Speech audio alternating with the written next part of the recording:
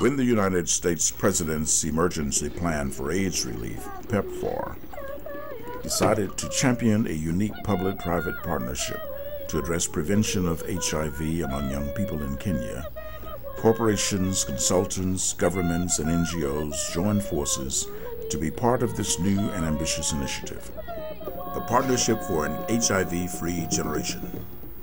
They selected an informal settlement in southeast Nairobi for the launch, a place well suited to create a blueprint for a program that could be used across Kenya and Africa. The environment is so bad, it is so unhealthy for the people who are staying here. And this is the place where we have several dumping taking place. HIV-Free Generation is all about helping young people live healthy lives free of HIV. Take a walk through Mukuru and you find a community of 600,000 people with more than half under the age of 15. An estimated 1 in 10 people are already living with HIV. Okay, we are in Mukuru kwa Jenga. It is an informal settlement where we have more than 100,000 people living in this part of village. And this is the way. Ahead of us, we can see that there are a bit of some informal construction. Those are the toilets. Generally, people in Mukuru, they are living out of this small kind of business. They don't have a proper job, and this is the kind of activities that they are engaging themselves in, at least to see if they are going to earn their living at the end of the day.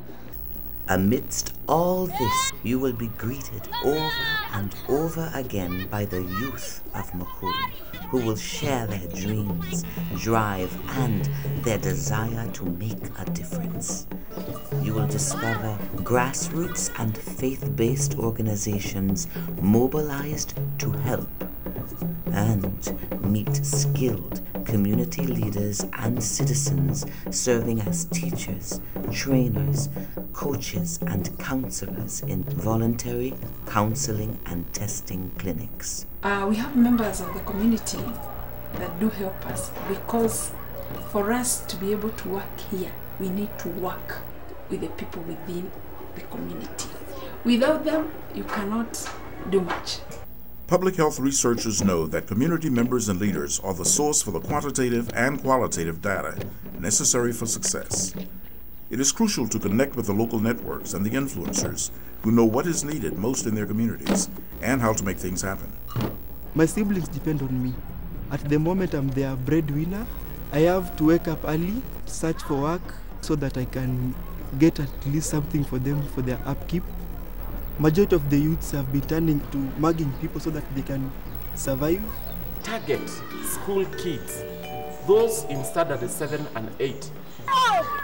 For girls, in fact, we face a big challenge, because like girls, especially if a girl hasn't gone through education, she won't be able to know how to take life, as in how to go through challenges in life. Many of the youth in this community, when they are idle, they end up engaging themselves in activities like drugs, robbery, and also sexual activity that lead to HIV/AIDS. But when we give them, empower them by giving them skills and, where possible, financial support, then we are going to occupy their minds, and they'll be able in turn also to support their families, and we can break the cycle of poverty. To capture this rich community wisdom, an innovative tool called Community Asset Mapping was introduced. Its premise? You can't build a successful HIV prevention program on what people don't have. You can only build on the personal and collective assets already in place. The good news is that every community, no matter how poor, has significant assets, many of them already at work, but hidden from view. Traditional inventories of community assets may only skim the surface in developing countries like Kenya.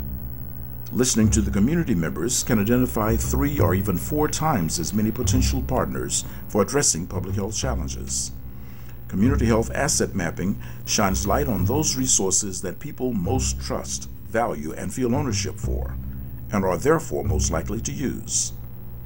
Workshops brought community members together to enhance existing networks and map existing assets in Mukuru.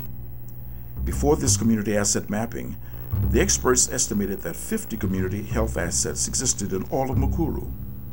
After the 5 workshops brought together over 150 community members to map the assets themselves, 200 sites were identified in just 2 of the 14 villages that make up Mukuru. The community understands that HIV is not just a health issue. It is a social, economic, and political issue. The increase of HIV/AIDS in Mukuru, it's increasing day and night because due to lack of jobs, lack of proper housing, and lack of even water projects. They have the will and the plans for change. What they need is partnership and investment.